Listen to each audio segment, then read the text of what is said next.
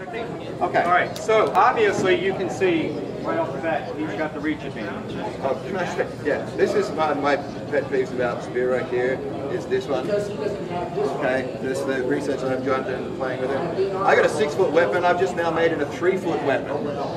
Okay, so kind of dumb. It will lead me to this. Okay, the spears, and a good spear would be counterbalanced back here, so the balance point is actually here. So it's not all that heavy. But now, come on! Now, you got it. Now, one of the other things that Kyle and I are also studying and going to be writing on after we get the gladiatorial book is on ancient Greek combat. And again, you see that illustration of them holding the spears like he was showing you. And from the historical evidence, that's wrong because they mention coming in and stabbing and then coming with a highline attack.